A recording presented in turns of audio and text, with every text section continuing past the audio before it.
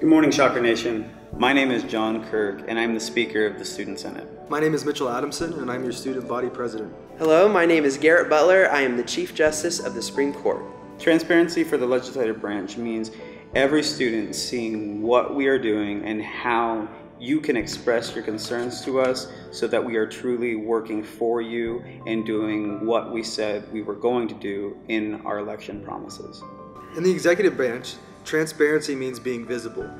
It means giving students a clear picture of who we are and how we can better their campus life. In the judicial branch, transparency means clearly communicating how we advocate for you.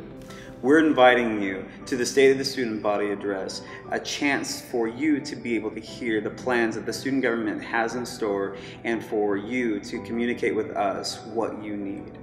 The State of the Student Body is on September 7th at 5:30 p.m. in the Radigan Student Center. I'm looking forward to seeing you there. As always, Go Shocks!